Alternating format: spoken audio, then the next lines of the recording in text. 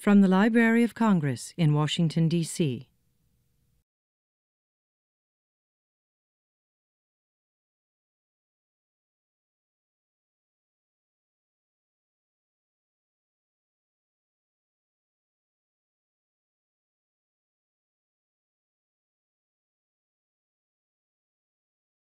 Good afternoon, ladies and gentlemen. Muy buenas tardes y bienvenidos. On behalf of the Library of Congress Hispanic Cultural Society and the Office of Opportunity, Inclusiveness, and Compliance, welcome to the Library of Congress. Those of you who have traveled through the rain to be here with us today, thank you. We hope you enjoy our program today. This is demonstrative of many of the cultural awareness programs that the Library of Congress offers throughout the year, almost every day of the year. So we encourage you to be abreast of our calendar of events and join us as often as you can for our events. Without further ado, I'd like to welcome the Vice President of the Hispanic Cultural Society, Maria Perez Morales.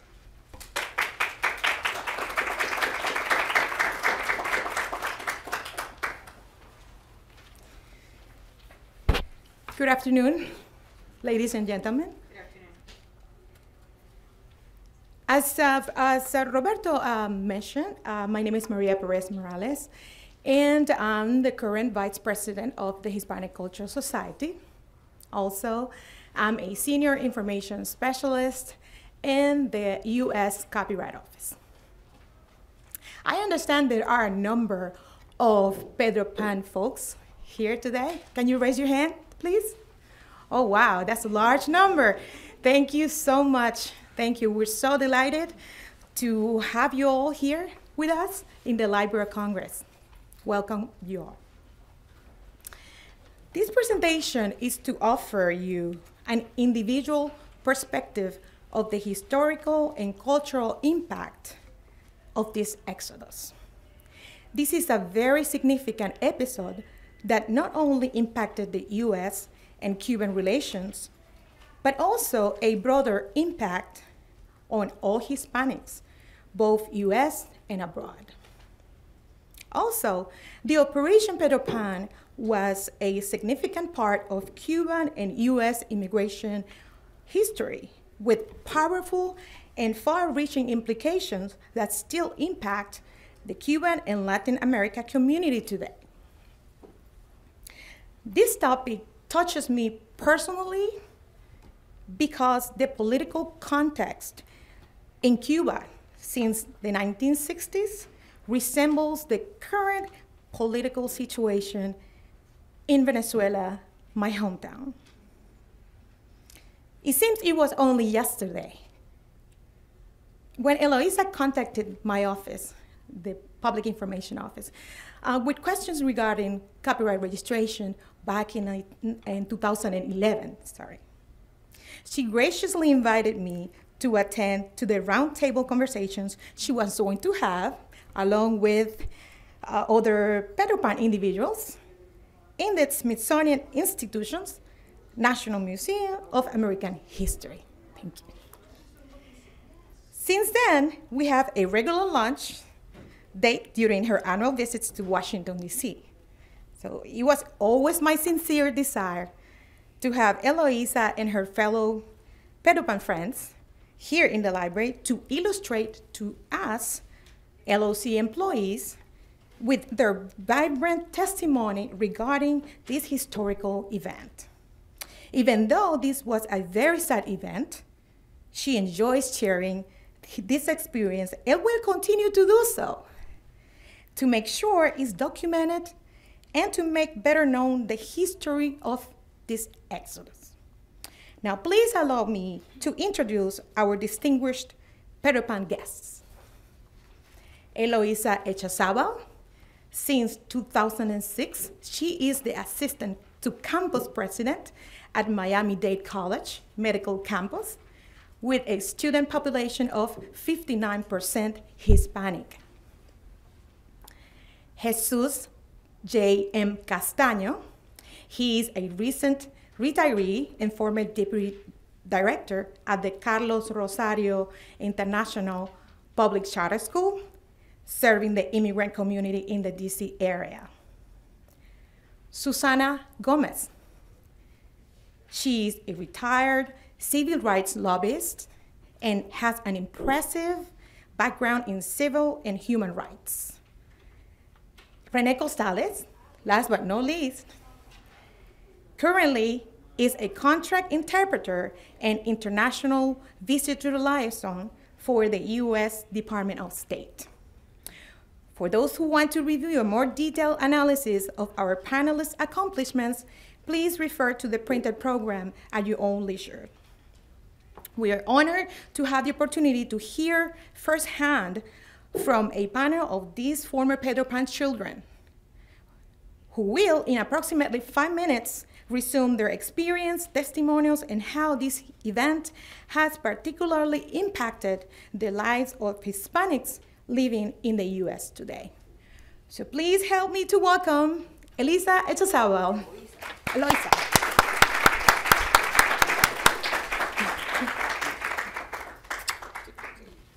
Good afternoon to all of you.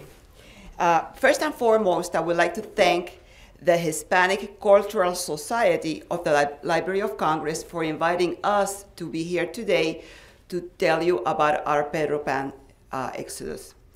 When creating the short video that you're about to see, I decided that in order to understand better why the children and young adults were sent alone to the United States, it was very important to know the environment that Cuba had at the time. So I went and I explained that. And then after that, I went to talk about the Pedro Pan exodus. So I hope that you find this very informative. This presentation first gives a quick overview of how Cuba was prior to the revolution, and then of the events that followed, which led to the Pedro Pan exodus. Before 1959, Cuba was among the most developed countries in Latin America, and in some areas among the most developed in the world.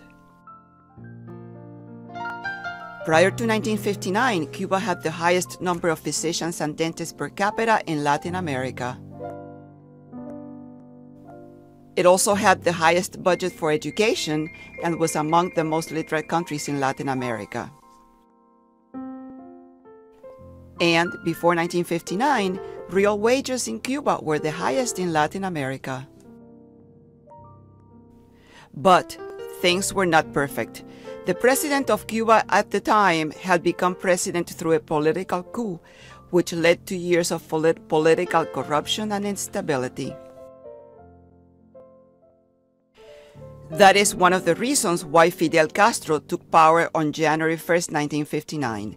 He was the leader of one of the movements trying to overthrow the Batista government in power at that time. Soon after that, human rights violations were the standard. Incarcerations and executions took place without due process. All independent news media was taken over by the government. Committees for the defense of the revolution were established on each block by the government. These committees reported on neighbors' anti-revolutionary feelings and activities, which resulted in harassment and many times in jail. Citizens lived in an environment of fear and persecution all the time. Other human rights violations included businesses and all rental property were confiscated without compensation to the owners. Currency was changed and people were allowed to keep only a certain amount of their own money. The government kept the rest. All private and religious schools were closed and Marxist indoctrination began in all schools throughout the island. Also, all public religious events were banned. Paramilitary groups were established by the government throughout the island, and some youths were taught to use firearms, supposedly to defend the country from enemy aggression. The previous events and others were sure signs of the type of authoritarian and totalitarian government that was taking hold of the island. Reasons why parents began to look for ways to get the children out of Cuba. And that is when Operation Pedro Pan was born. James Baker was the director of Ruston Academy in Havana, and Father Brian Walsh was the director of the Catholic Welfare Bureau in Miami. They assisted parents in Cuba who wished to send their children unaccompanied to the United States. They facilitated the visas and the places where the children could stay in the United States. Additionally, there was a large group of courageous people who distributed the visas and other travel documents throughout the island, risking their lives in the process. Among them, Penny Powers, Ramon Grau, Polita Grau, Pancho and Berta Finlay, Dr. Sergio and Serafina Higuel, Sara del Toro de Odio, and Albertina O'Farrill. On December 26, 1960, the first Pedro Pan children traveled alone to the United States. Children with family or friends in the United States stayed with their family or friends.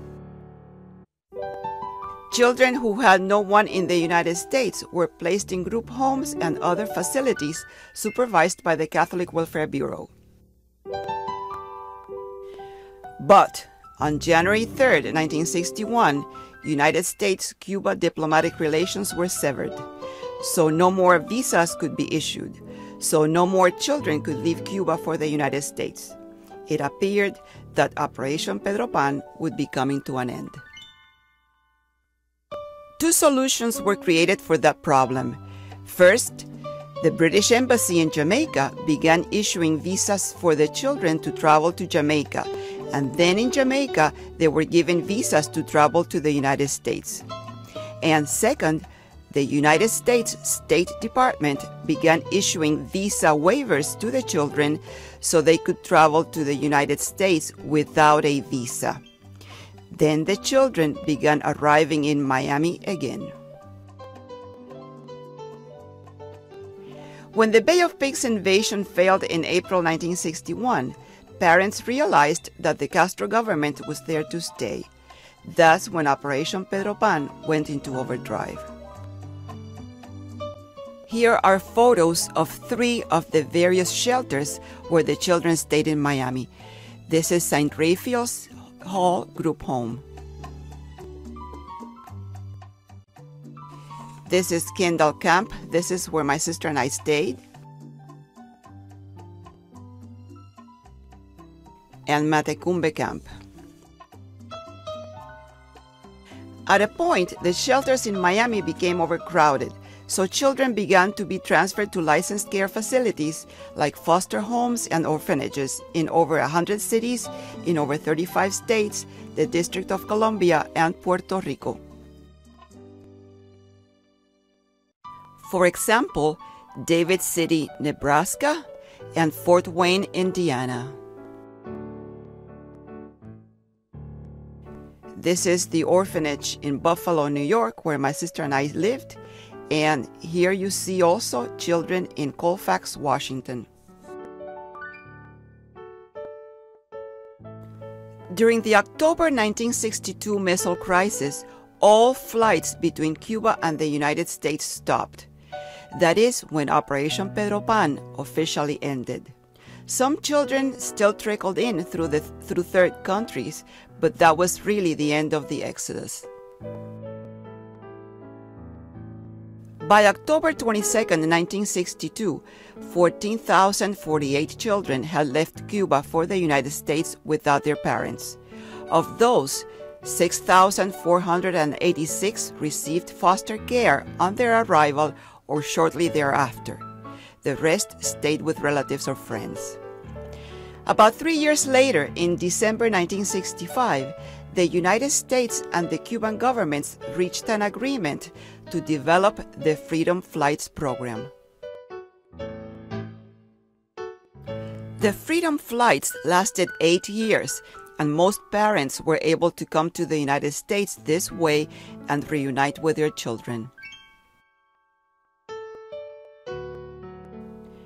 Who were the Pedro Pan children? Most of the children were from middle-class families between 6 and 16 years old, and most were teenage boys. Most were Catholic, and there were also Protestant and Jewish children in the group. Funding for the care of the children with no family or friends in the United States was provided by the federal government through various government and non-government agencies. Why the name Pedro Pan? The Miami news media coined the term as an analogy of the Disney character Peter Pan, the boy who flew to Never Never Land.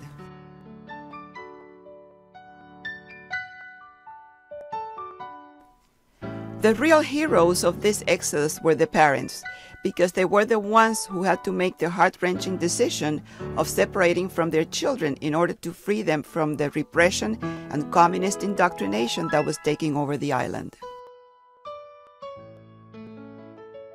And today, Pedro Pans are like brothers and sisters.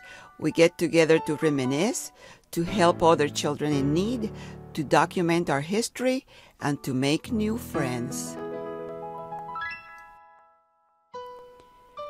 This is a list of some of the sources used for this presentation.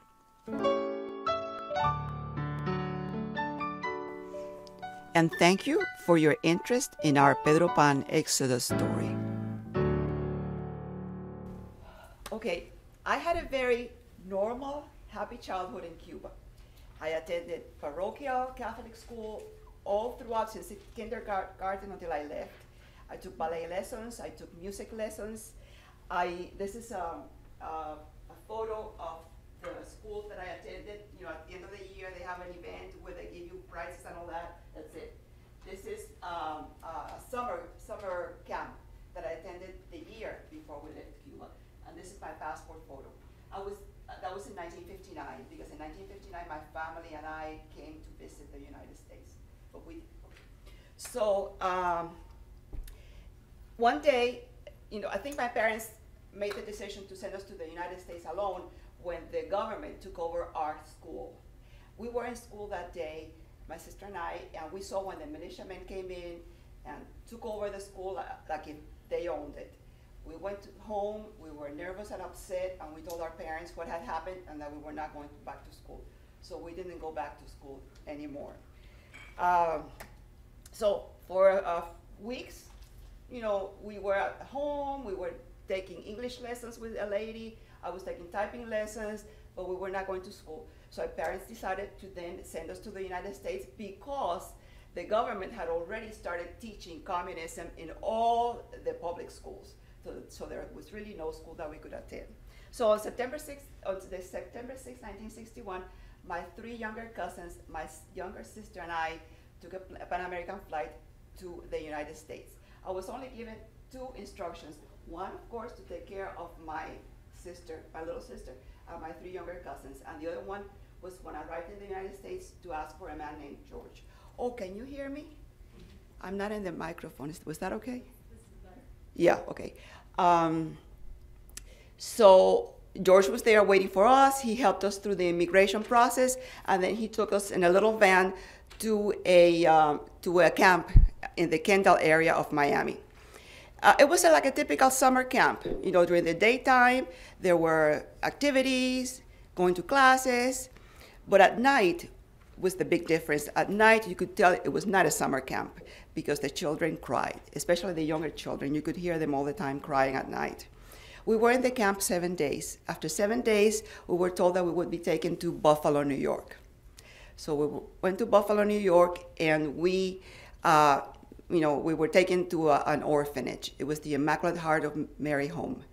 And if you ever saw the movie Doubt, you can have a picture of how that orphanage was. You know, the dark hallways and the wooden floors that squeaked when you walked on them, very unlike tropical Cuba. It was difficult to be in the orphanage because I couldn't relate to the other children there because most of them had never had a family before or a stable family. So it was difficult to relate to them. Also, the lack of privacy and the lack of control that you had in your life. For example, I didn't like having my underwear being washed with all the other girls' underwear. I wasn't used to doing that. So that was really different. And my letters from my parents were opened before they came to me. And even as a 13-year-old, I felt my space was being invaded. These days, I can sort of understand why that was done, but at the time, I didn't understand it. So I walked to elementary school with another girl in a few blocks away, and that was my first introduction to the New England scenery. The brown brick buildings, the mature tall trees, and I just thought that was really very nice, very enchanting, very unlike Cuba, but it was really very nice. So after being in the orphanage 2 months, we were told that we would be taken to an orphanage, and we went to the orphanage, no, excuse me, to a foster home. After being 2 months in the orphanage, we were taken to a foster home. It was a nice family, very decent, very proper. It was the married couple with one daughter younger than I, but I didn't feel warm and fuzzy. The daughter, resented my being there. I was getting better grades in school than her. There was competition for friends. If she couldn't go bowling the night that we went bowling, she didn't want us to go bowling either. So I really wasn't. And the lady didn't like my sister and I speaking Spanish, between ourselves. Even in our own bedroom, she didn't like us to do that. So I think that was very insensitive. At the time, I felt that way. So after being there, after being in the foster home 7 months, we were told that we would be reunited with our parents in Miami, and we did. We came to Miami finally, and that was the beginning of the second chapter of our Cuban exile life in the United States, with all the difficulties, trials, and tribulations of exile life in those days. Fast forward, my first full-time job after I graduated from high school was as bilingual secretary for Manolo Reyes. Manolo Reyes was, as far as I know, that was at WTVJ Channel 4. As far as I know, he was the first Spanish-speaking newscaster in the United States. And one of my jobs every day was to translate his daily editorial from Spanish into English so the news director of the station would know what he was saying in Spanish. So that's it. And the rest of my background and my story, it's in the programs that you all have. Thank you very much. And now I would like to call Jay Castaño so he can tell us about his story.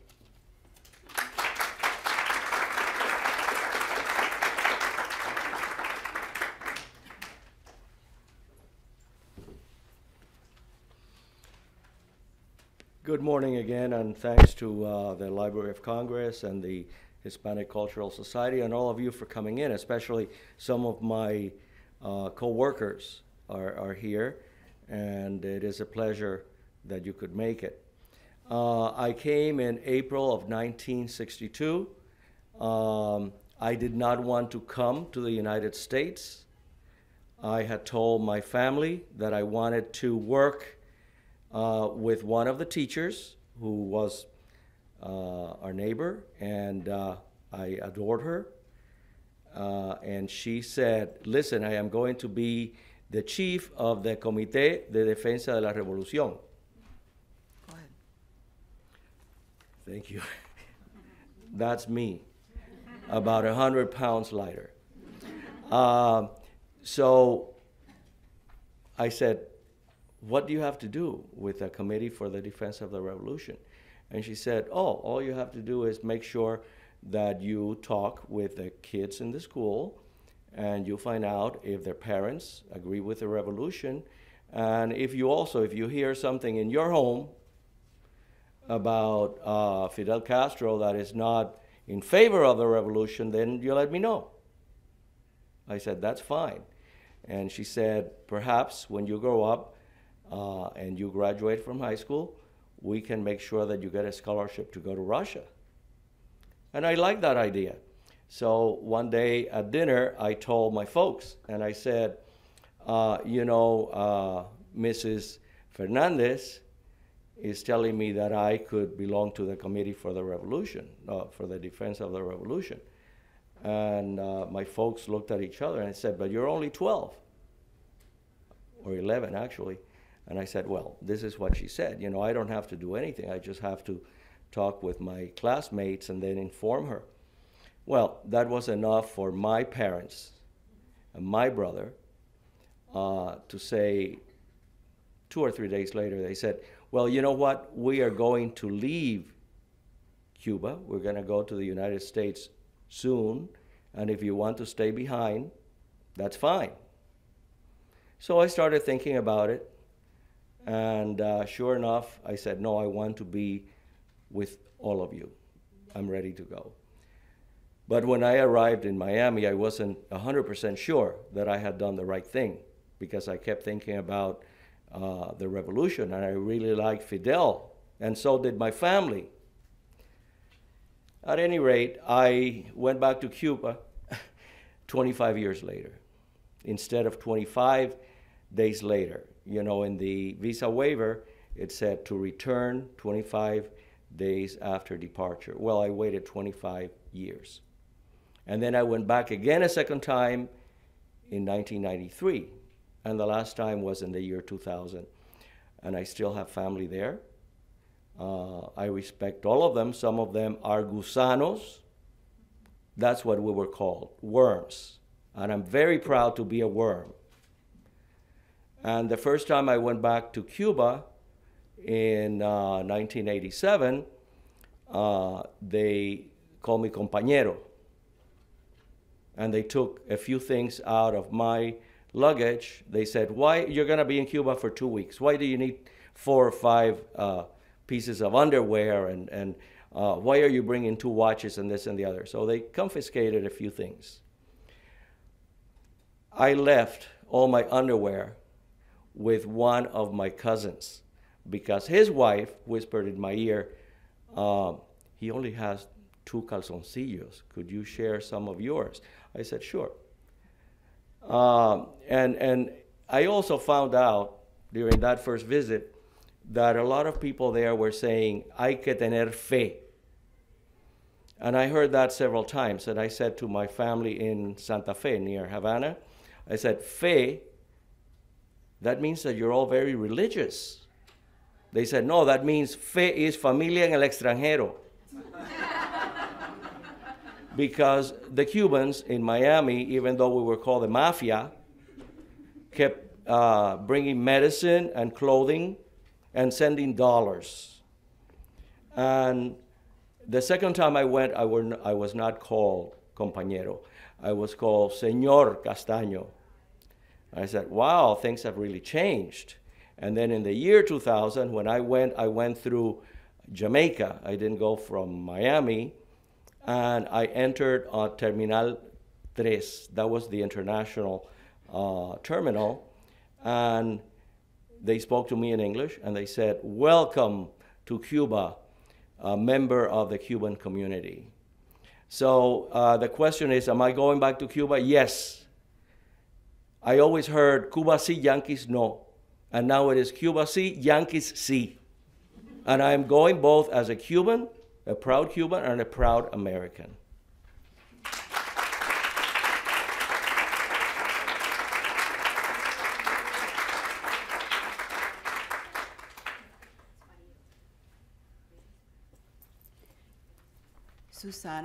Susana will be coming up now to tell us about her experience.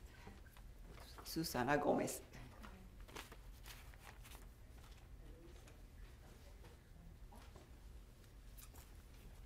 Yeah, I don't look like Jay. That's more like it. Yeah, I'm on your program, on your leaflet. I'm on the 5th row, and on the 5th row from the bottom up, and the 3rd one from the left to the right.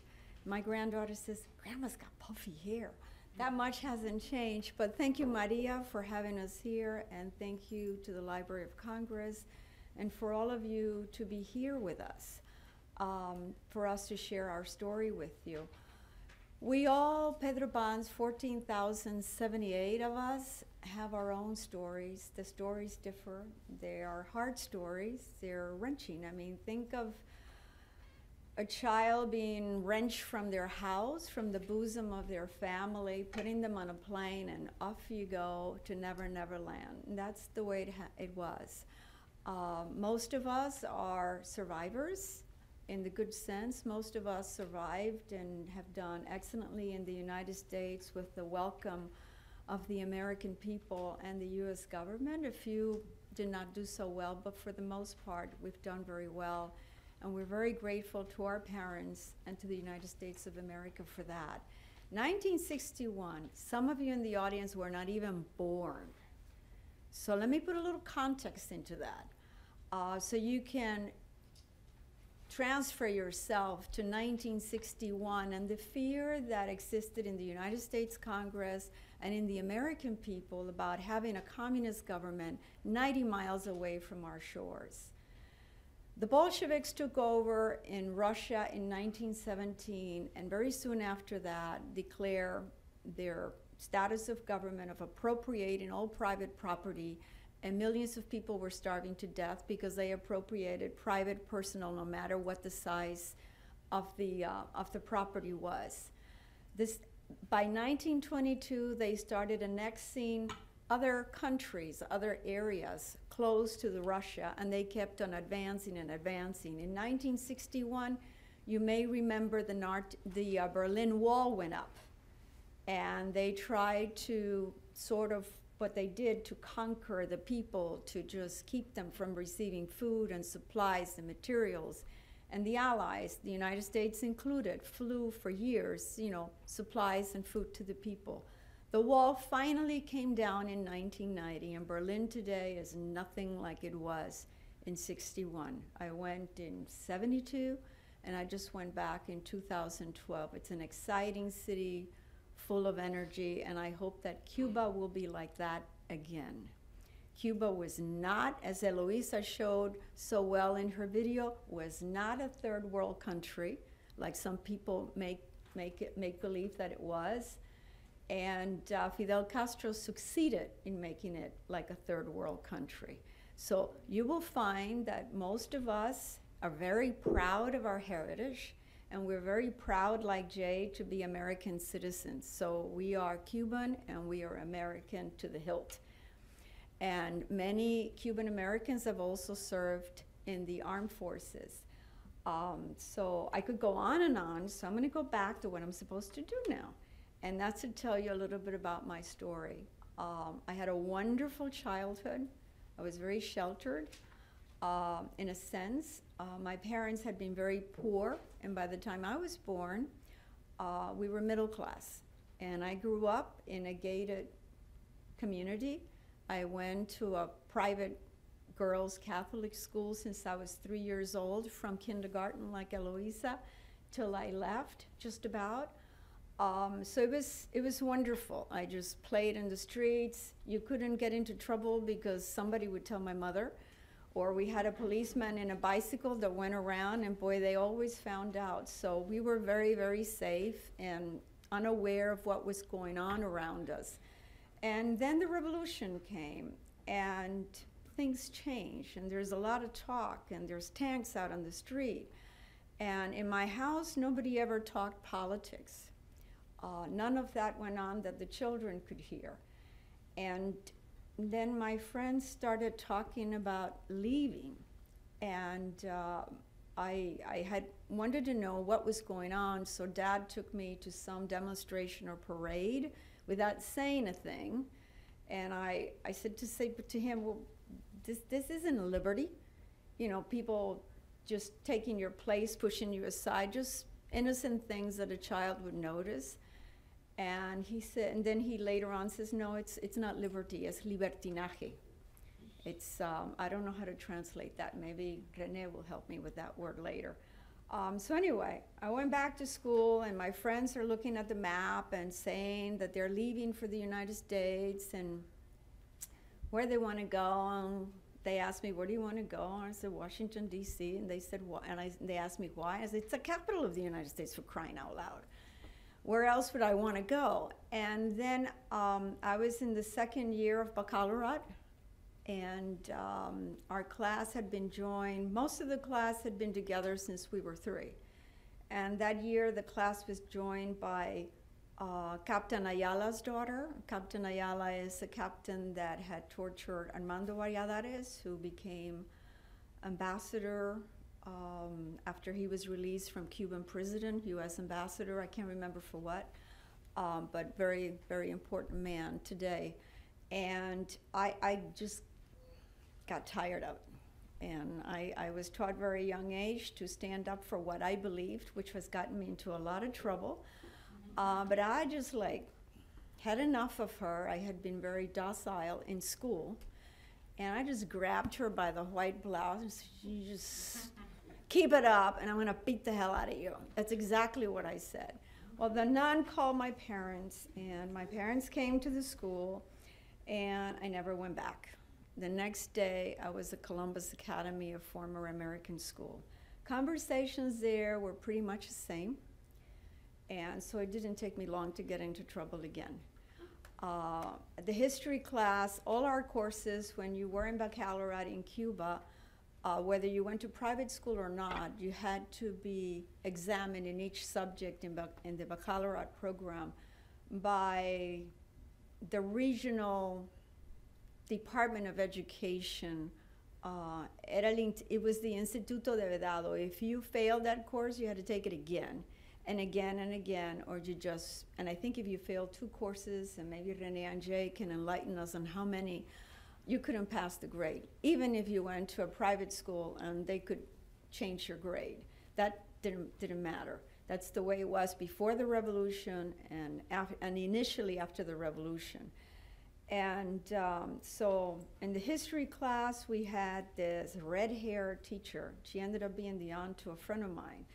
And she was indoctrinating us and teaching us stuff that we were not going to be tested on. And I just stood up and I said, do you mind teaching us what we're going to be tested on? I mean, this is not fair. We're going to fail if you keep it up. Something to that effect. And then my parents were paying for us to get a good education, and that was not part of the course. Well, the next day, the entire school was plastered with propaganda against Castro. And everybody looked at me. What did you do? And I said, I went home. I had no idea. I can't even walk here. I live too far away. So Dad was taking me to school and picking me up from school. And he just trying to keep up with how much trouble I was getting into, because I had this quixotic feeling.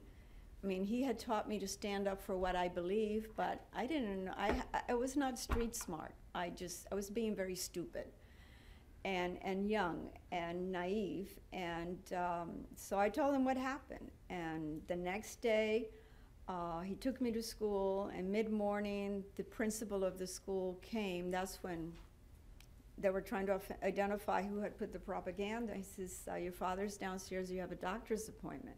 I looked to my right, I looked to my left, to my friends, my new friends in that school, and I said, I have a doctor's appointment. This is goodbye. And so he told me on the way home, you're leaving the United States this afternoon, your mom's packing your bags, you and Joe are leaving, Jim Baker's picking you up. And I was speechless. So we went home and we left as a family for the airport, and there were $5 in each of my brother's shoes and our suitcase, and that was that. And then when we got to Rancho Boyeros, to the airport, we went to the cafeteria to eat, and I was with my family, and I started bad-mouthing the government again. And my oldest brother was of military age, and he was beside himself. Esta chiquita es estúpida, blah, blah, blah, blah. So Dad, with finishing eating, took me aside, and we went to the fishbowl, to La Pecera. And in La Pecera, that's only where people who are actually boarding the plane are supposed to be. Don't ask me how, but my mother and my father went in there. And then they called us to search our suitcases, and they called you individually. So Dad again went with me. And the only, like Juan Valdez thought he was bringing his train, my only treasure coming with me was a Greek mythology book in English. And the soldiers decided to take it away. Well, I blew up, and it was not good. And fortunately, my dad was there, and he saved me one more time. And this time, I got so scared, I didn't utter another word. And we went back to the fishbowl, and then we finally boarded the plane, Joe and I can still remember his blue eyes, just mischievous, and with his freckles. And then he started bad-mouthing the government. I had no idea he knew anything of what was going on. And I said, shut up. We haven't taken off yet. And so when we got to Miami, it was very late. The flight had been very delayed, and Miami Airport was not what it is today. And the exit was very dark, it seemed to me. It was very dim light, and there was nobody else, so we were holding on to each other for dear life. And all of a sudden, we saw this man coming towards us. We couldn't see his face, but when I finally realized Jim Baker was the man, I was just such a sign of relief and comfort, and I said, it's going to be okay. And then he took us to Kendall Camp, and there we were met by Mr. and Mrs. Pruna and the nuns, and they separated us immediately. And that was the end of that part of the story, and I think I'm out of time, so I won't say anything more. But we all have our stories. They're painful. They stay with us. And Ana Gardano mentioned the other day, she's a Pedro Pan, she's a psychologist. She just made a presentation on the PTSD of Pedro Pans at the United Nations last week, I think it was. And it is real. It does come back to you. We just shut off all feelings until we survive. And then when you get older and things slow down, it comes back to haunt you until you reconcile with those feelings. But I'm eternally grateful for my parents to have had the courage to bring us to the United States. Thank you very much.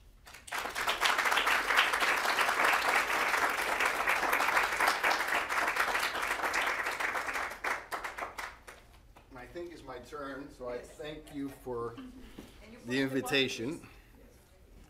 Push the button, okay. Thank you for the invitation, and I want to reinforce what my colleague said. It's usually for the Peter Pan boys, it's always harder to talk about the emotions. So let me talk a little bit about the numbers and highlight a few of the numbers so you focus well what we were saying. 85% were boys. 85% were between the ages of 12 and 16. So I'm going to talk a little bit about that cohort. I was 15 at the time when the schools were confiscated. We put another number in fact. The cohort of students in Havana about that time were of the order of 100,000. I don't have the right number, but we're talking about 100,000 students. Only 20 to 25%, I don't have the right number, actually went to public schools. Public schools did not have the capacity. So 75% of the students one night, one day, one morning had no school to go to. So that was a big problem, okay? So what was happening? The schools where the conflict, political conflict of the polarization of society was happening at the time and was most sensitive. You heard some of the stories, my school too, and we had marches and many other events, But what happens is then you have a cohort of friends. So I had about 20 male friends about my same age. The political spectrum went from two extreme cases. One case, Pibe left in a sailboat with a cousin because he had an uncle in Miami because he couldn't stand his parents who had become communists. On the other end, Jose wanted to be a young pioneer, a young rebel, a young communist, and his parents could not stand him, signed his emancipation papers, and his parents left, okay? So that's my cohort of friends, okay? That full spectrum. So that gives you an idea of what's happening. Luckily, for that year, I had no school. I was a chess player, so I played chess 24/7. That's why you see me winning the Vermont State Championship opened in 1963. And there, you can see then the group home that I was with. I was sent with 5 other Cuban boys to Don Bosco home in Burlington, Vermont. And that was the day some of us left in the airport with some of the other students. As you can see in the picture, you know, you can see my multiracial background. So that's another thing that you might not see in some of the other pictures. We've said it, most of us were middle class. Why? Because Cuba was relatively well developed as a Latin American country and had an extensive middle class, okay? So the fight at that time for the hearts and souls of the young students in this cohort was particularly intense, okay? Not only 14 left unaccompanied, many left accompanied, okay? And many also received scholarships to former Soviet countries, maybe 15,000, I don't have the right number, but approximately in that same range of ballpark numbers. So that gives you an idea of what happened very suddenly. Of course, these were the young boys who would become cannon fodder in the opposition. At that time, the regime was putting maybe up to 100,000 people in jail for political purposes. The number of political prisoners did reach a number like 100,000, and there were many people who were shot there. Remember, Castro started shooting the former henchmen of the Batista regime, and he kept on shooting anybody who opposed him, okay? So the terror system was being established at the point in time, and that's what we left. Luckily, I was able to finish high school in 1 year. I was able to come to Washington and study at Catholic U. I had a 30-year career in the Inter-American Development Bank, helping many Latin American countries. I have not been able to help my country yet, but someday when it's free and the conditions are there, I'll be happy to also work on that. And one of we were invited, it was mentioned, and you can see that as a common theme in many of our curriculum vitae. We do many things that help the community at large in the United States. As being full citizens of the United States, we participate, but we also happen to help many of the community. And many of the community that we help are the Latin American community. I happen to work as a court interpreter, court certified interpreter, and most of the time, even this morning, I did one hearing case. And we're no longer the largest exodus, like this slide says. Last year, maybe 60,000 Central American unaccompanied minors came to the United States. Recorded. They recorded. These are not. They just come in. They just trickle in. Okay, and luckily, because of the interest of this invitation today, we're able to get an invitation to go and talk this afternoon to the staff of the Office of Refugee Resettlement of the Department of Health and Human Services, because they're very interested on our PTSD as adolescents in the United States. How did we manage to get over? Well, we had many experiences. I was a little older, so I learned faster English because I had a girlfriend as a sophomore, one junior, one senior, with practice with each of the girlfriends every night on the phone, and I learned English really fast. So yes, it's been a great experience living in the United States, but we all hope for a free Cuba. Thank you.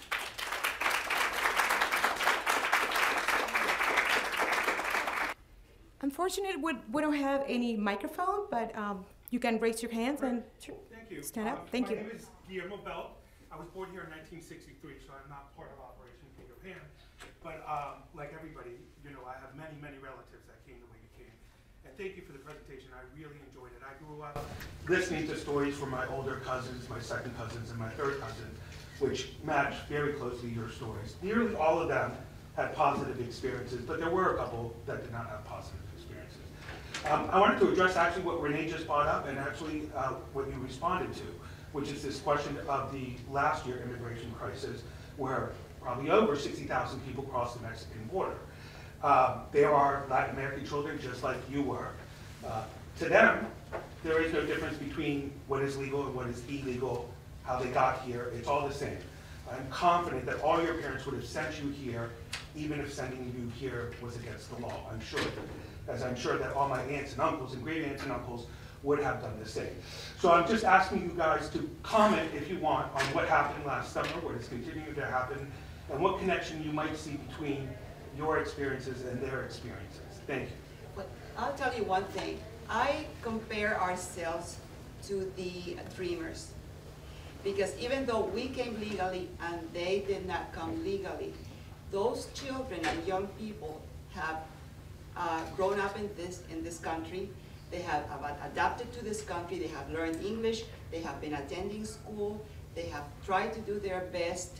And now, all of a sudden, unlike us, they find that it's very difficult to go on to the university because in most states, they have to pay out-of-state tuition and all that. So I compare ourselves to them because, they came young, they came with their parents.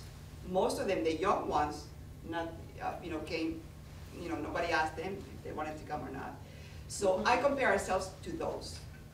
I have a comment here. Because I worked with the immigrant community of Washington, D.C., the adult community for the last 37 years at the Carlos Rosario, some of the kids that came in from Guatemala and El Salvador and so forth, and Mexico, many of them, have ended up here in Washington, D.C., and they have come to our school to learn English or GED.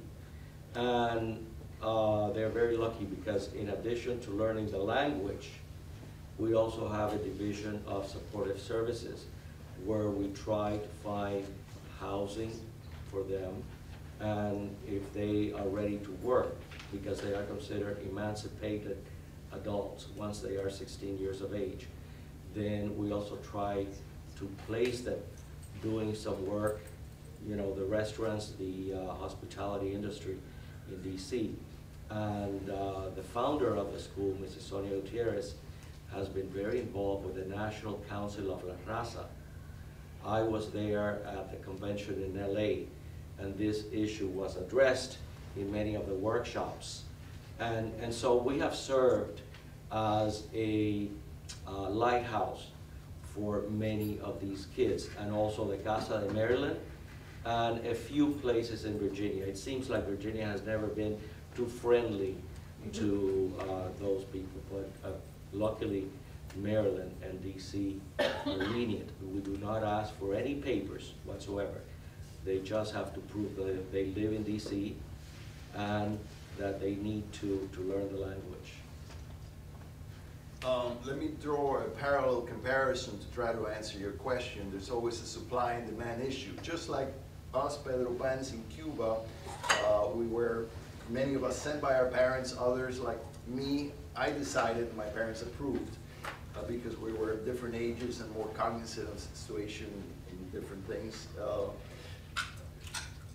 Emilio Cueto in the prior panel said that we were constructively evicted from Cuba because of many reasons. I mentioned that we would have become the cannon fodder for the opposition. We probably would have been shot and gone to jail, as we had been educated in freedom. We could not take, straight indoctrination to become slaves. So, in the parallel with Central America has to do with the gangs. All the children who left, basically, many are fleeing the gangs, or many are saying that they're fleeing the gangs to come to the United States. Either way, the gangs no longer have easy recruits like they had in the previous years. So that might change the situation in terms of gang control in Central America. We would hope that that would be at least one positive benefit of that exodus.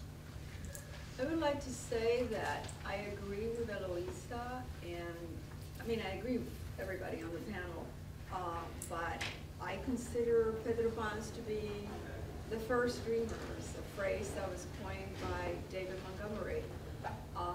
We were the first dreamers. We also had a lot of hardships in trying to pay for our education, and our families had to work, different jobs, and people who were lawyers and doctors and whatever, everybody did whatever they had to do, whether it was janitorial or whatever it was. to make a decent living and provide for a very humble lifestyle. And we all made it, for the most part. Insofar as the children coming from Central America, it is very, very sad. It is very sad, and I understand that we need to be,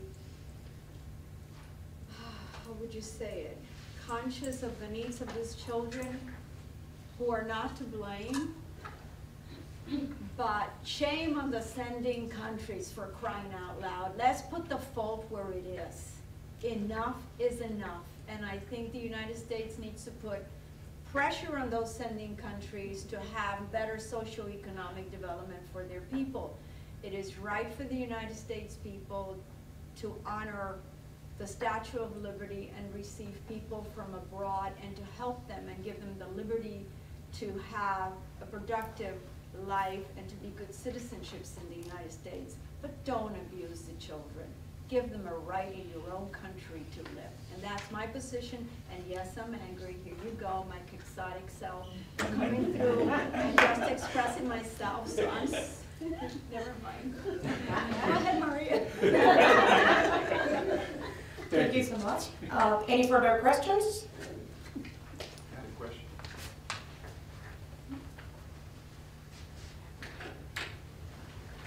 Please. Yeah, I was just curious because how did you meet your parents? You know, so you could maybe do the second part of the story. Like, how did you reconnect with your parents afterwards? So you mentioned it a little bit, but maybe from everybody. My mom and my uncle were put on a waiting list when some of the workers, social workers of the Catholic Welfare Bureau in Miami, they came to the different refugee camps. I was at Kendall and then Opalaca. I stayed in the refugee camp for 2 years. At that time, my mom was already 55 years old, and one of my uncles was about 50. And they asked each child, who do you have in Cuba that you would like to come here? My dad had already died, and my brother and his wife lived in Pittsburgh. They were freezing up there, but they got a job through the Presbyterian Church, thank God. And I said, well, I want to see them again. I miss them.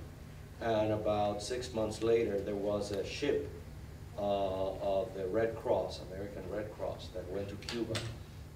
And it was the first of about 10 ships that went to Cuba and picked up many of the parents and relatives of the Pedro Pan kids. So I was reunited with them about 2 years later in Miami. My mother and my sister came with visa waivers 8 months later. We were in New Jersey at the time, and so they reunited with us there. Mom went to work at a factory sewing garments. Some other Cuban ladies taught her how to use the machine. My sister was key punching in some other place in an office. And Dad came in 1965 in the Freedom Flights, not the first one, but soon thereafter. And my oldest brother, we did not reunite with him until 1982. The statistic is that happily 98% of the Pedro Pans were reunited with their parents. There's a 2% that were not, and many of the 2% is because their parents were shot by the Cuban Revolution. In my case, about 4 years later, when the Freedom Flights started again, Pedro Pan children were given priority, and my parents were able to come to see me graduate from college. Well, when I reunited with our parents at the airport in Miami, my sister and I keep saying that there were 2 words that kept, during the conversations at the airport and on the way home, there were 2 words that kept hitting me like, this is exile. And the 2 words were la factoría, because my mother had to start working in a factory, and el laundry, which is the laundromat, because we were not used to taking our clothes to the laundromat. So it was, it was definitely a second chapter that we had to deal with. But here we all are. And I must say about education, I am very proud to say that it took me 10 years to get my associate degree because I was working shifts at Eastern Airlines, but I persevered and I got my associate degree. When I went to my boss to show him the certificate, he says, okay, now I want to see the next one. So I said, oh my God. And I finally did it. I got a master's later on. Talking about education, back, I think it was in the 18th century, there was an elite of Creoles in Cuba, a very well-educated community of Creoles, and it's just, it transferred from the 18th century, 18th, 19th century, whenever it was. I was looking for my notes to find the exact date. And the parents, the Cuban parents, for the most part, have instilled in their children the value of education, the value of the family. But education is just foremost. So no matter how poor you were supposed to study hard and learn as much as you can. So I think that pride continues to go through our generations, and you find that a good percentage of Cuban Americans, second generation, have gone to college. I think it's 43% of the, I think it's the figure of the second generation have gone to college in the United States. So it's a pretty good number. Pretty good number. Thank you. Any more questions? I have a question. If you have not been to Cuba, I'm asking you to please consider going. This is from March of this year. Okay, Che Guevara, and it says, Viva el capitalismo. Go there and show the Cubans what it means to be free. Thank you. Well, since he showed a picture of somebody I consider an assassin, I have to tell you my personal experience. Of hundreds of people I have played chess with and beat him, he was the only one who just turned around and left without saying anything. And you beat him? After you beat him? Good for you. I was 15 at the time.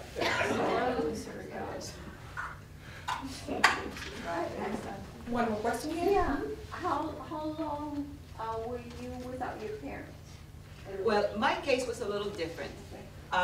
My father was already here because he came about 2 weeks before we arrived, my sister and I arrived, because he had a visa.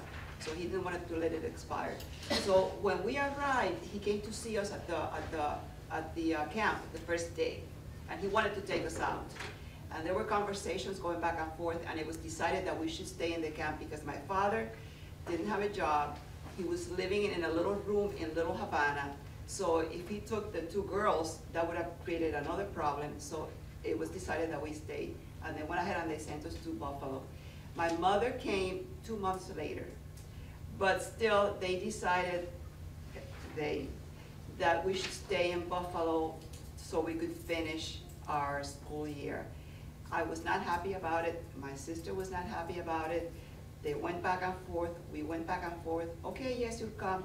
Oh no, you won't come. Oh yes, you'll come. That was really a traumatic experience that that I consider as part of my Pedro Pan experience. But here we are. So in May, we came back to Miami after the school year was over. We both passed our school year, but I think if we had come earlier to Miami, we would have passed also. But that's just deja vu. Is that how it happens? So how were you? How long before you saw your friends? 9 months. 9 months. 2 years. Always. 2 years. For me, it was 8 months from my mother. It was 4.5 years for my father, and then I have not counted the years for my oldest brother. And the hardest part, when you look at the whole picture, was not getting on the plane and going to Kendall. That was just like the first chapter, because after Kendall, we were supposed to go on scholarships, one to Virginia, one to Ohio, and Dad said no. And so another friend the parents of a friend of mine since I was 3 became our legal guardians, and we went to friends' houses for 3 months to finish his school year, and we were happy. I mean, we missed our parents, but we were treated like another child in those homes. And then with the Bay of Pigs and not knowing whether we would see our parents ever again, and the economic hardships of Miami, because Miami was nothing like it is today. We were asked to go to New Jersey to live with 2 uncles, and they were strangers to us, and that was the hardest part of exile that still haunts me. And my mother didn't believe me until she got there, and then she saw it for herself. And my uncles would open my letters to my parents. And, you know, my brother used to be beaten every day until I had enough one day. And I saw him come home and go underneath my uncle and his wife's bed, crying. And the next day I grabbed the phone and I called the Cuban Refugee Center and I told them what was happening. And they said, have a good talk with your uncle, and if things don't change, find your way to the airport, call me from there, and I'll fly you both back to Miami. So things got a little better, but that was rough. You know, to go from a loving environment, you're in a place where you know nobody. And I felt very guilty because I was supposed to be protecting my brother. And, you know, it was rough for me, but it was rougher on him, and it was not fair. And so we were very poor after that. So a happy chapter starts with Mom and my sister, and being very, very poor, and picking up furniture out of the street, and rolling the laundry to the laundromat, and not having a hair dryer, putting your hair in rollers and going out to the street. I mean, just crazy little stuff, but it was happy time. Very poor, but very happy time. Thank you very much. How about you? Oh, 4.5 years. 4.5. Can I list, do we still have some time? It's 1:11. Okay. So I guess it's time for Oh, you to. who are the Pedro Pans here? Yes. Okay, I know why you asked the question, Gladys, because Gladys, my friend from Miami, who came with me, is a Pedro Pan, and she was without seeing her parents 17 years. So that's unusual, but it's something to really think about. I think you were already married and pregnant when they came. Oh, Married and 3 kids.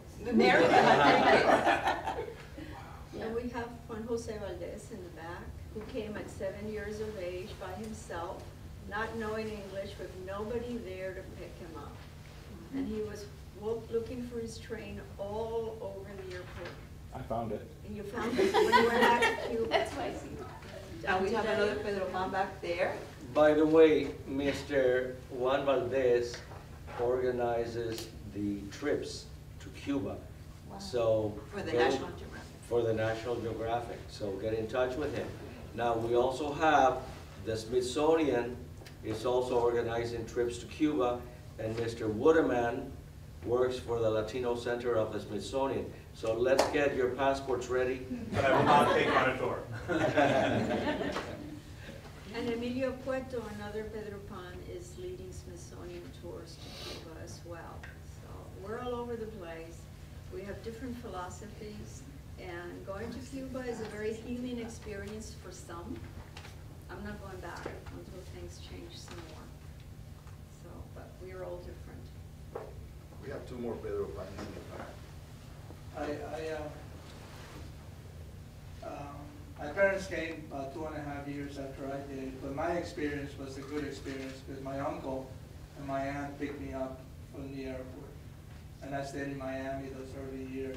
And so we had a lot of friends and a lot of kids who were like me, but so it wasn't the culture shock that you guys went through. So for that, I was grateful. My uncle and my aunt took good care of me. I was 10 years old. There is also an organization, for those of you who do research on children being separated from their families. On my 60th birthday, 6 years ago, I participated in the conference of Kindertransport. These were the Jewish kids that were sent by their parents to live in England to save them from Holocaust. Benito? Yes, I came when I was 7 years old, and so it was 4 years later. I was 11 years old when I reunited with my parents. But I came with my 3 siblings, so there was 4 of us. You know, there was 9, 8, 7, 6, and they split us up. The 2 girls went with one foster home, and I went in another foster home, and we were there for a number of years until 1965. We reunited here in at National Airport. We reunited with my parents, my father was a physician, and he had to find a replacement because they didn't want the brain drain in Cuba.